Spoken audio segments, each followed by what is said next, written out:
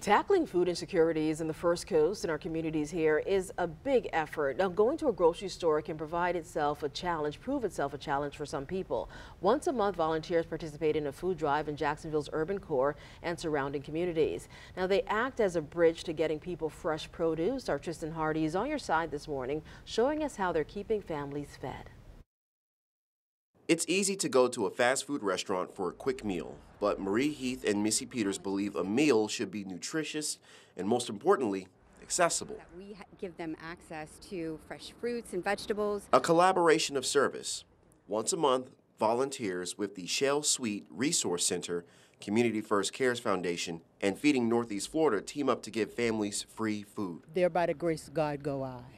So to know that we're providing a service that's going to support the wellness and the food security for our families, it motivates me to come in every day. And try to make a difference.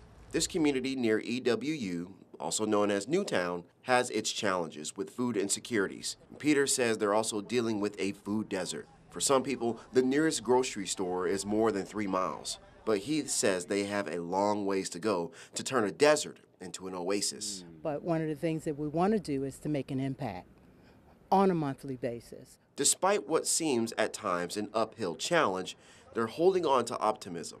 The fruits of their labor are growing, and it's feeding families one bag at a time. To give them access to that for free is such a meaningful thing for us to do. Tristan Hardy, First Coast News, on your side.